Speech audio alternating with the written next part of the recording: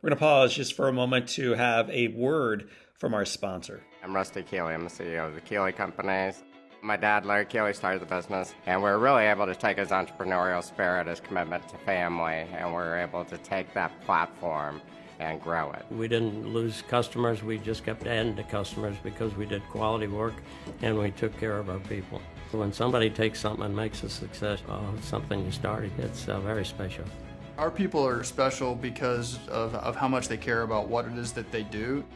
I've been here for 23 years, started in '96 with a shovel in my hand. We have some of the most incredible people around. Innovators, we have thinkers, we just have people that are passionate about life. The people that make up Keeley are everything good. The people-first culture that has led to their amazing success and growth is exactly why we are honored to have them as our partners. Learn more about our partners and friends at their website. It is at KeeleyCompanies.com. One more time, KeeleyCompanies.com. Well, hello, my friends, and welcome to the Live Inspired podcast with John O'Leary. Before Joe Buck begins the typical introduction that you, by this point, are super familiar with, and the music is playing below those comments, I wanted to let you know that today you're in for a treat. This is going to be a very special, very unusual podcast because we recorded it live this morning, streaming across all of our platforms, across Facebook and Instagram and YouTube. And who was our guest? Why did we do this? Well, our guest was Susan Ciapciak. The name's maybe not familiar to you yet, but it ought to be, and it will be in a minute. Her maiden name is O'Leary. Susan O'Leary Ciapciak is my sister. She is a remarkable human being. She's got a full plate, and she always has a massive, large, sincere smile on her face. April is National Siblings Month. I have 5 siblings that I'd love to celebrate, but today I'm going to celebrate National Sibling Month with just one of them. So you're going to meet Susan O'Leary Ciapciak here in a moment. In addition to that, we're celebrating the first birthday party of our, no, not child. They're older than that by now. My followers and listeners and friends, the first birthday party for the book In Awe. In Awe turns 1 later on next week. Happy birthday, In Awe. In Awe is a national #1 bestseller. It's been translated into almost a dozen languages. So be on the lookout for that. If you've not yet checked out In Awe, check it out. You're going to love it. You can learn more about that at readinawe.com. And I look forward to bringing you more Live Inspired podcast guests live to you in the future. Where is this going to take place? Well, it's going to take place on Facebook and Instagram and Twitter and YouTube. So do not miss out. My favorite thing about going live is how you, and that's you, the Live Inspired community, you can be a true part of the show in real time. You can hear the unedited comments that are going on between the guest and me. You can raise your hand. You can ask questions. You can state what you're feeling, what you're thinking.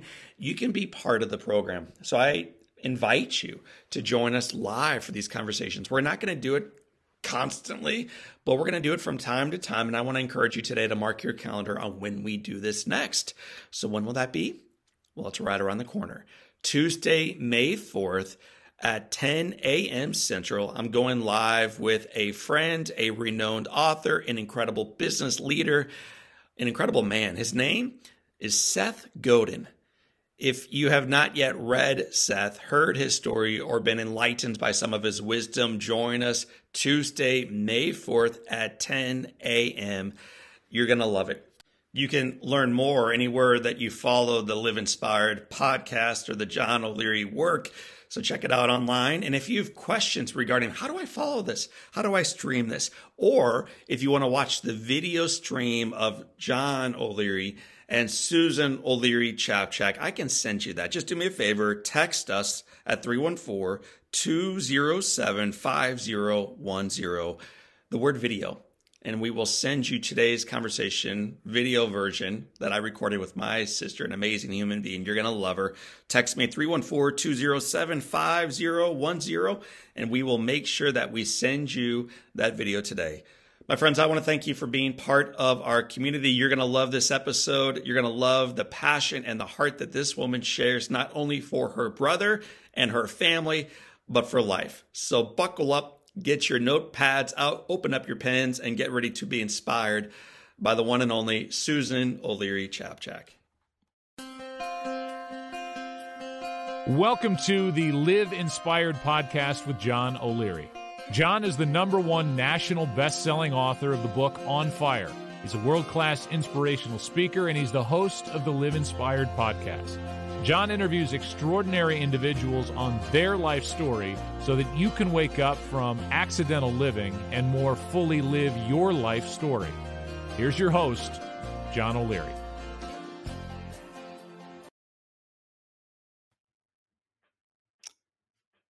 Well, hello, my friends. I'm going to take off the screen so I can see your face and you can see mine. My name, as Joe Buck just said, is John O'Leary. It is 8:01 in the Midwest. It's 9:01 out east in the Eastern Seaboard, a little bit earlier out west. And if you are tuning in from one of the 75 countries that follow the Live Inspired podcast, we welcome you home on this morning.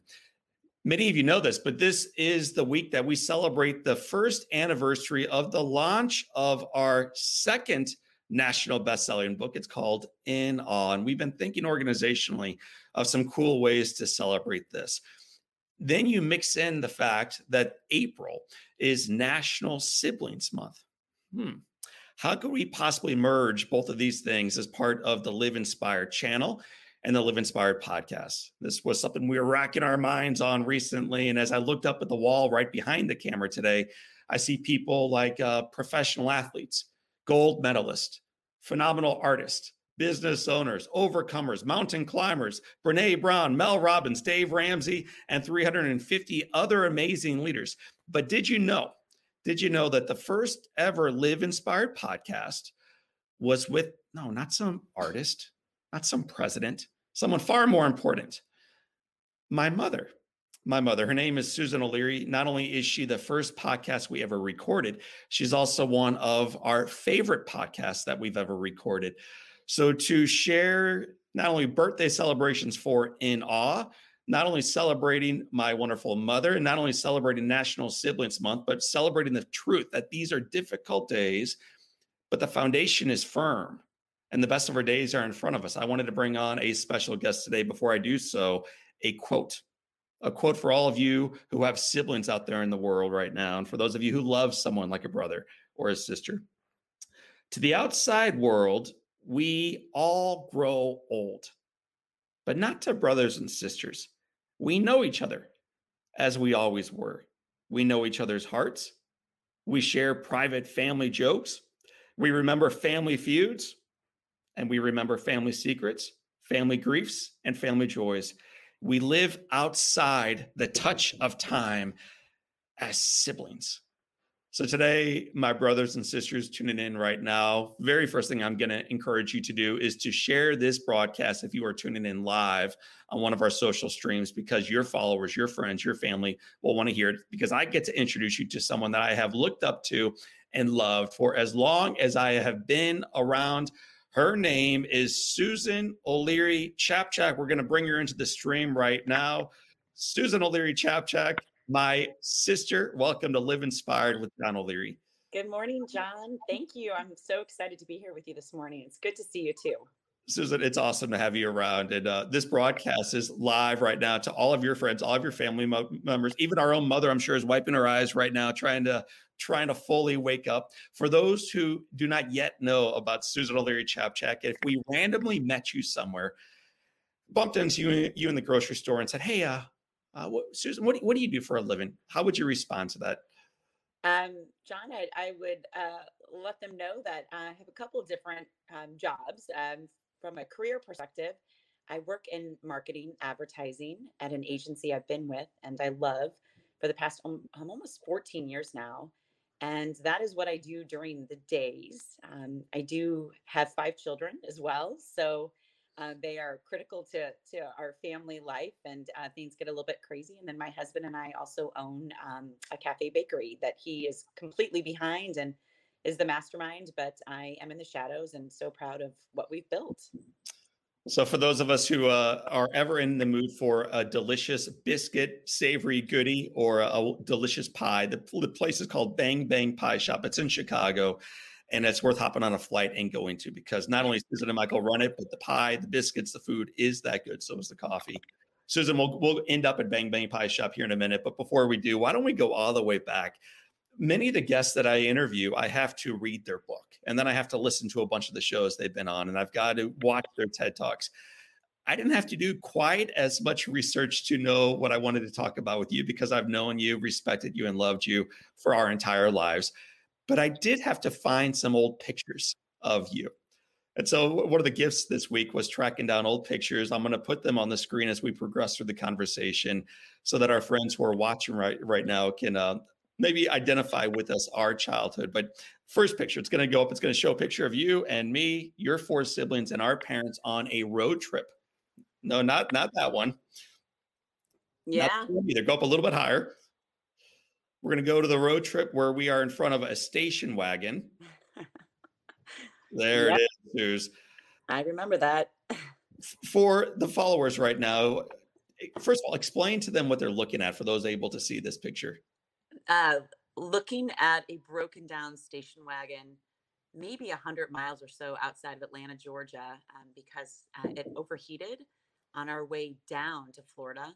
They also can probably get a glimpse of our older brother Jim's electric guitar in the corner, which he had to bring with him, and some very despondent, sad faces, because we truly were in the middle of nowhere, and the car was broken, waiting for my dad's older sister to come back and drive and get us.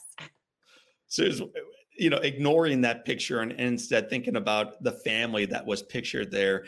When you think about your childhood, what are some memories that you have, or what are some ways that you might use today to describe your childhood? I would say easy, fun, carefree, safe, typical or normal, but not in a bad way. Just really a well-rounded and just easy existence. It was very Right. smooth. It was very smooth. It was very easy. It was very blessed. And then our lives, not only mine, but our collective lives, changed profoundly when you were just 8 years old. There's a story that I very seldom share with live audiences. And yet when I do, people come up to me and they share with me how permanently and radically they are changed and moved because of the generosity, the courage, and the love modeled by a little character within the story. And the story goes like this. John O'Leary at age 9.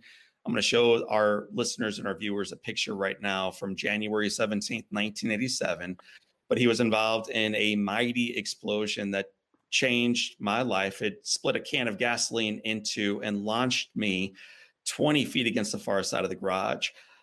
Eventually, our brother Jim, who may be tuning in right now, was able to save my life. But I found myself that day outside the house. The smoke is billowing through the windows and the doors. The heat has chased your sister Amy, your brother Jim, John, and you out of that house. It's a scary situation, so scary that even our golden retriever Taffy is now outside. And yet little Susan, 8 years old, it's a Saturday morning, your mom and dad are gone, the house is on fire, and you go back into a burning house. Why did you go back into a burning house?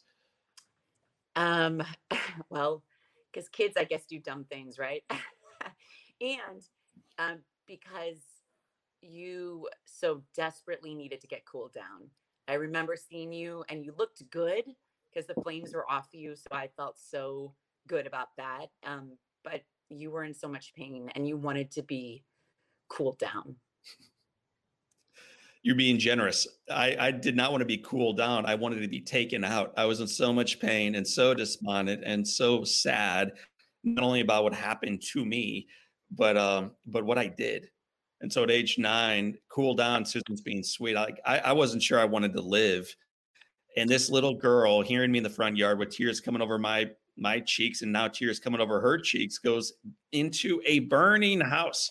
For the kids paying attention at 8:09 on a Thursday morning, Siblings Month, it's the last thing in the world you should do. She goes back into the kitchen, fills up a cup of water, comes back outside, throws it right into my face. And as if that is not enough, this brave little adorable dark-haired big cheeked little girl goes back into the house a second time and then a third time, each time throwing cups of water into my face. I think it's one of the greatest examples of one of the commandments, which is to be prepared to lay down your life for someone else. Like that's one of the goals of our life, to love people to that degree that we are willing daily to lay down our lives for someone else. Susan, you did that on January 17th, and I knew that. What I did not really know until Mom and Dad and I started talking about our experience of the fire and of the burns and of the 5.5 months of recovery is how hard this was for you kids when I was in hospital. I had always assumed that I was the one that got burned. Poor me. I'm the victim.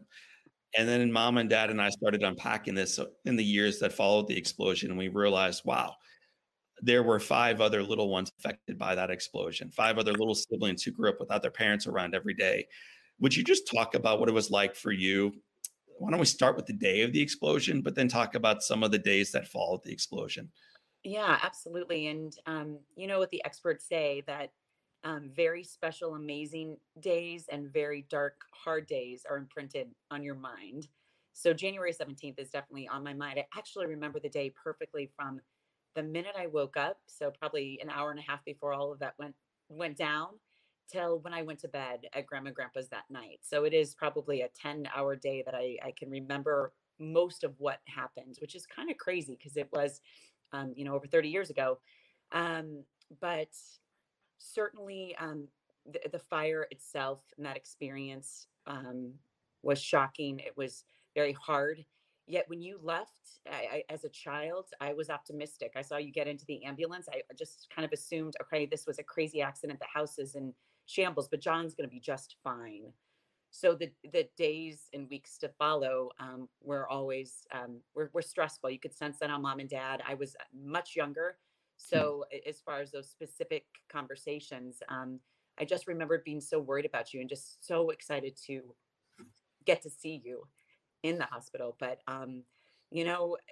as tough as it was, and it was so hard. Our community, our parish, our love around us is probably outweighs some of those darker days. I remember loving being at Grandma and Grandpa's, and then the generous Donovans who opened up their home. I enjoyed being so close to school, playing in a creek with all the kids that lived in that neighborhood. So there were very many bright moments that I do remember during all that hardness and challenge that, as a family we experienced. Certainly my highlight was getting to go see you. I think it was typically Sundays, just once a week, once you were even allowed visitors, which I looked forward to. Susan mentioned the name that I haven't heard in years, but it bears repeating, the Donovans. So frequently in life, we hear about these stories in our communities or beyond our communities of trial and challenge and tragedy. And we think to ourselves, like, well, geez, that's horrible, but what can we do? What can we even do for them? Susan, tell our listeners and our viewers today who the Donovans were and how they answered that question. What can we even do for the O'Learys? Yeah, a lovely couple that lived in our parish, St. Clement. And if I remember correctly, they often spent their winters out of the St. Louis area, down in Florida, perhaps. So they had a nice, large home that was vacant, completely unused. And so they opened up their home to have our whole clan move in for several months, which is unbelievable. So we moved right into the Donovans as our home was being rebuilt. And that generosity won't ever be forgotten, certainly. Susan, it's just one small but mighty example of the generosity you received, my 4 other siblings received during that time, and that Mom and Dad were blessed with. 5.5 months in hospital. Eventually, this little boy and his family come home to a rebuilt house. We return to life as normal. And yet through the ebbs and flows of life, you and I have had our own little challenges going forward, including the fact that our father, one of our heroes of life, his name is J. Dennis O'Leary. We love him and we look up to him, has had his own challenges. I'm going to put a picture up of Dad right now. And he's holding a special little boy in the picture. You can tell our viewers who he's holding. But I want you to tell everybody, when you think of Dad, first, what is he dealing with today? And what does he instill in you in the manner in which he moves forward through that adversity? So Dad is holding my 4th child, Charlie, who is as much of a stinker as his face looks to be right there. So cute. I love that picture. And Dad is absolutely one of my heroes. He's been battling Parkinson's disease for well over 30 years, and has done it graciously and with so much humility and faith. He remains an example of my life. I tell my kids all the time how blessed I was to have a dad like that, now in my life. But his humor and energy, love of basketball, love of so many things that he's instilled certainly in me and my sisters and you guys, John and Jim. But so blessed to have that man lead our family, certainly. Indeed. And I'm seeing these comments stream in from Amy O'Leary Ciapciak. Yeah, she's also one of the siblings. There's 6 of us. So be careful what you say about the O'Learys, because one of us might be in the room near you. So Amy is tuning in. Sister Kathy, who I love from SSM, is tuning in among many, many, many other friends. So very cool to see the engagement in the community.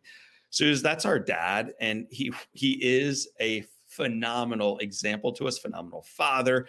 He's also got a pretty remarkable person in his life who is with him every step, and now today, every role along the way. So I'd like to put a picture up of our mother. Her name is Susan O'Leary. When you think of your mom, what do you think of first? Strength, for sure. I think she is the strongest person I know.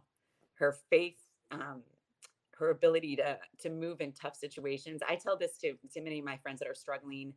And if they, they're just looking for additional advice, it's like, gosh, I got to plug you in with my mom. My mom can handle anything.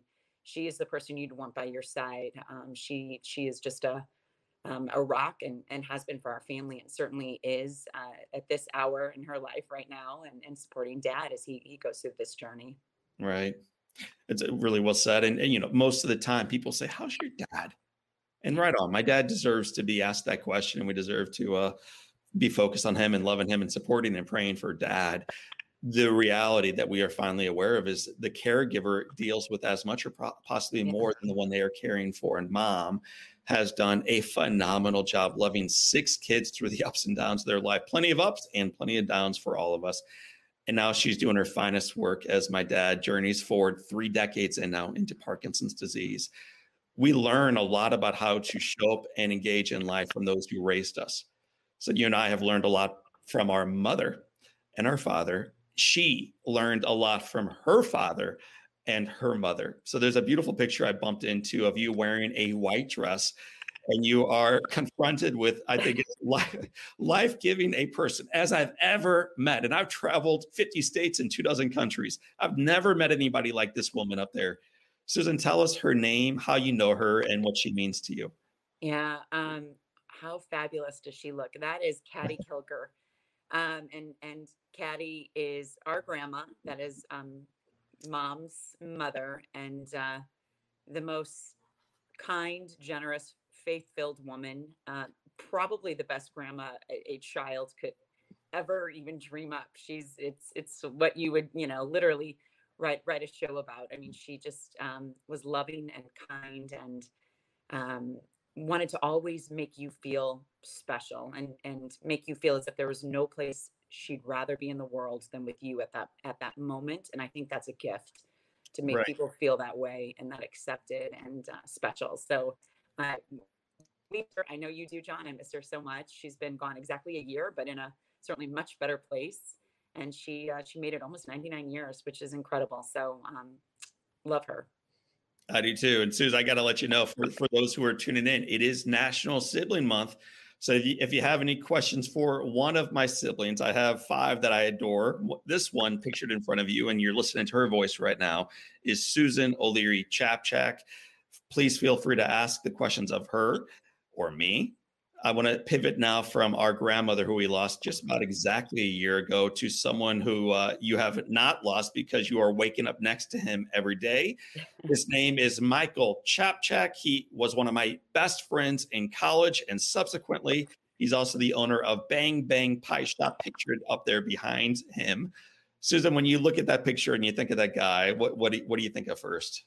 Well, I love that picture. It's so cute. I'm so proud of what Michael's built up here and beyond. But, I think the importance of the Bang Bang brand and presence in our neighborhood, in our community. We live in the Logan Square neighborhood in Chicago. Has been just amazing to watch.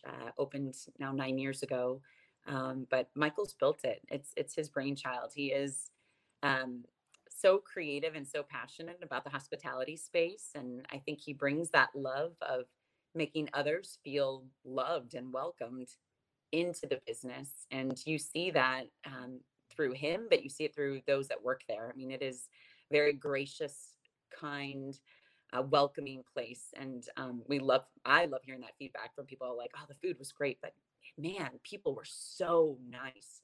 And you want to make sure that, that permeates through every aspect. And that's all because of Michael. So I'm super proud of what he's done. Suze, my favorite item on Michael Ciapciak's menu outside of his hospitality and love is the strawberry rhubarb pie. I could sit and eat pie after pie that man has brewed up from Bang Bang Pie Shop. What is your favorite item on the menu? John, I'm typically pretty basic. I love the biscuits. I think Michael nailed it. I was pregnant with Will when he was going through so many different recipes all the time. We had biscuits like every night for maybe 9 months. I don't know. But I think the biscuit there is outstanding. They do have a strawberry funfetti pie right now, which is like, it's like your childhood. You're biting into what it was like and the best moment when you were 6 years old. It's just delicious. So maybe that, and then keeping it basic with the biscuit. Hey, Suze, one of the questions we hear most frequently through our coaching and consulting is how are we possibly supposed to manage leading forward professionally in the virtual world where so many of us are right now while remaining married or while trying to navigate life as a single person? And in particular, for those of us who are managing aging parents or little children.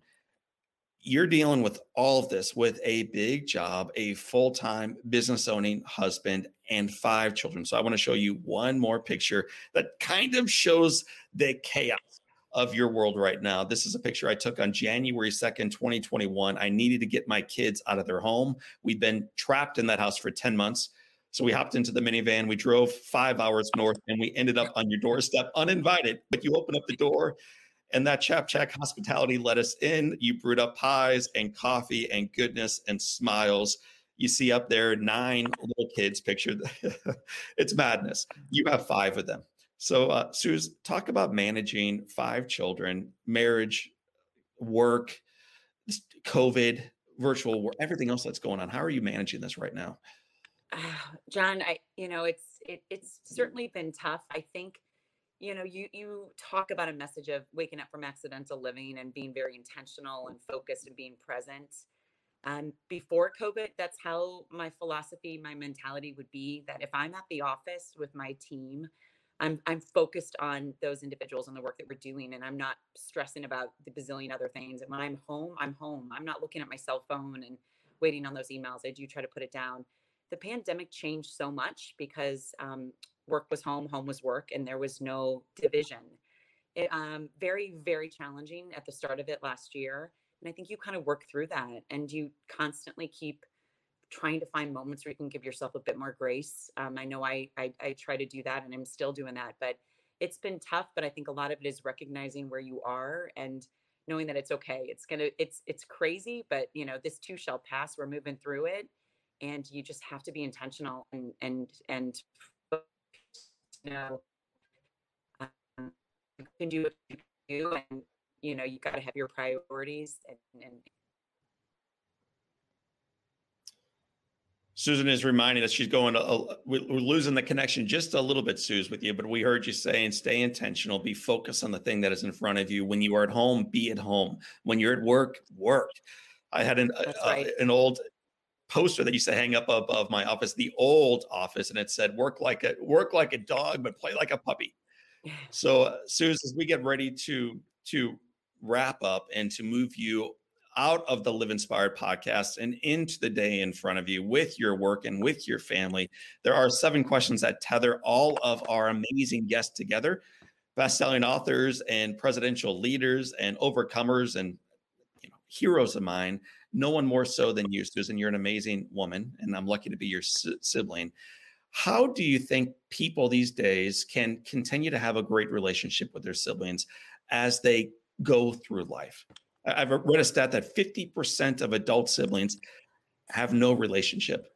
I think in our family, we're blessed to have a good relationship with our siblings. What is the key to continuing a relationship with your sibling going forward into life? Oh, wow. Yeah, that's a very interesting stat.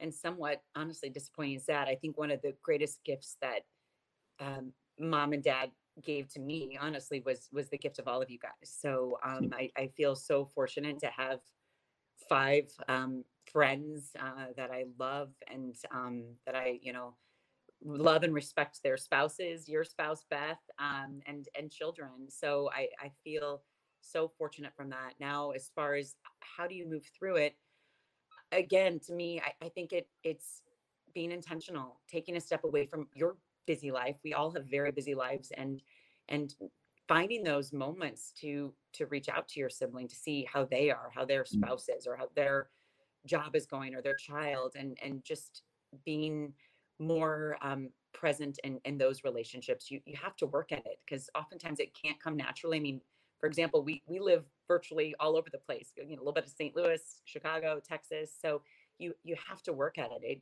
It can't just necessarily come naturally, especially as you're scattered. So that relationship needs to be groomed, and needs to be a priority. And I think it's a very special one, because no one, as you said earlier at the start of the show, no one knows you like your siblings. You've got this history and this connection that is just irreplaceable. So that was such an awesome answer. We have only about 4 minutes left on the Live Inspired clock, and so we're going to race through 7 questions. We call them the Live Inspired 7. And Suze, the first one begins with the question. Susan O'Leary Ciapciak, my sister and friend. What is the best or most influential, most impactful book that you have ever read? Wow. I mean, I'm not just saying this to pump up your ratings. On Fire, your first one, I found to be a life-changing, incredible book. Oh, that's a hard one. Let's just stay with that. If you've got 6 more questions, I loved your first book so much, John. It's incredible. So we had made a deal that if I promoted Bang Bang Pie 11 different times, she would then respond, promote On Fire. So Suze, this is working just like we planned. Yeah. Question number 2, what is, in addition to On Fire being one of your favorite books, what is one positive characteristic or one trait that you possessed as a little girl growing up at 1986 Winmore Place in St. Louis, Missouri, that you wish you exhibited as brilliantly today?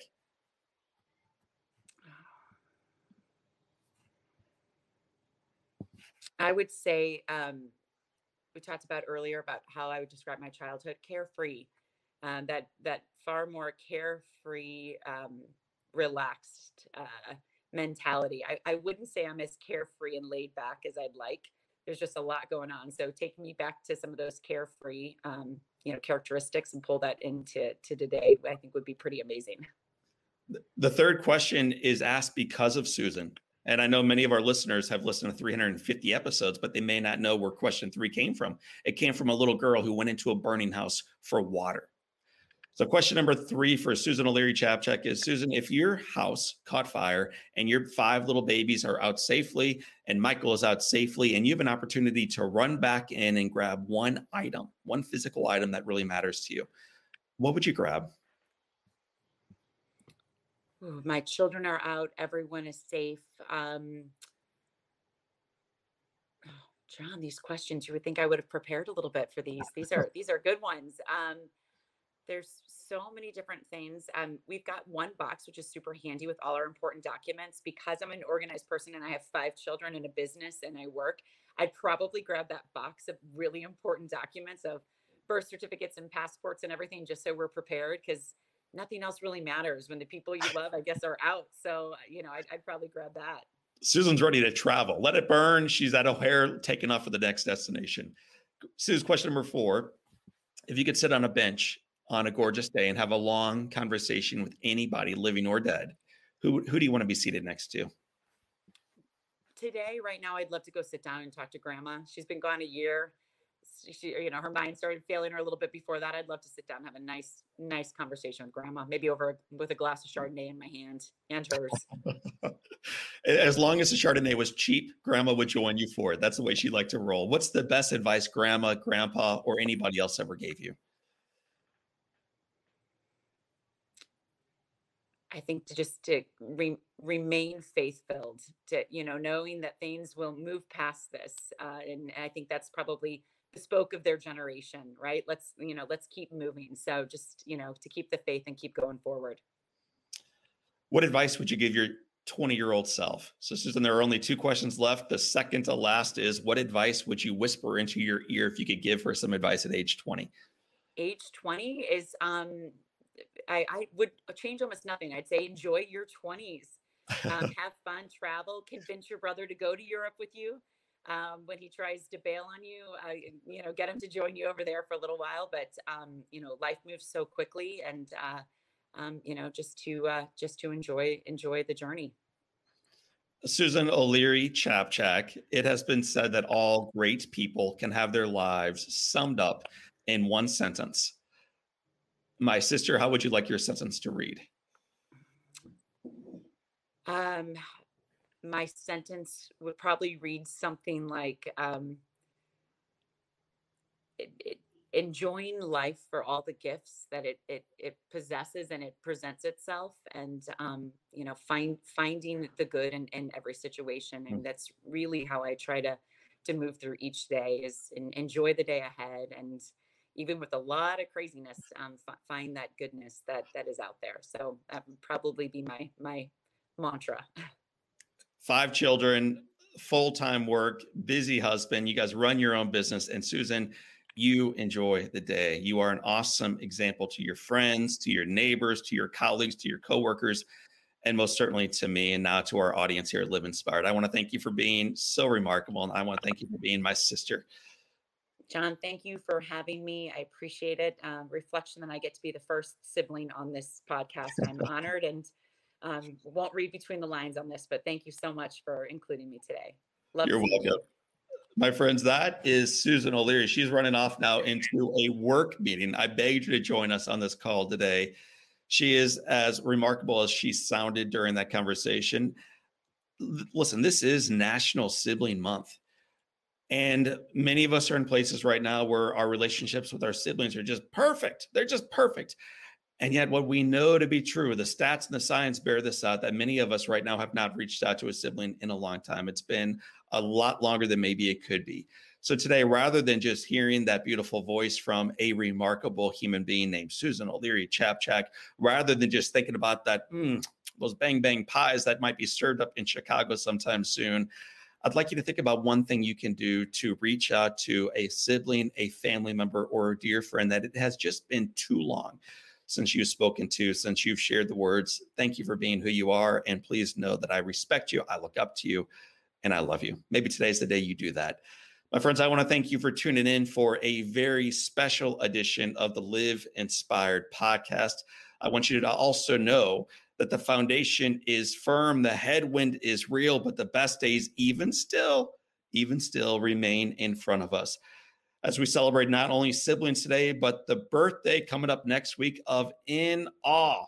I want to remind you to stay on fire, live in awe, and stay bold and live it inspired. So for this time, and until next time, my name is John O'Leary, and this is your day. Friends, family, Facebook followers, and leaders, choose to live inspired.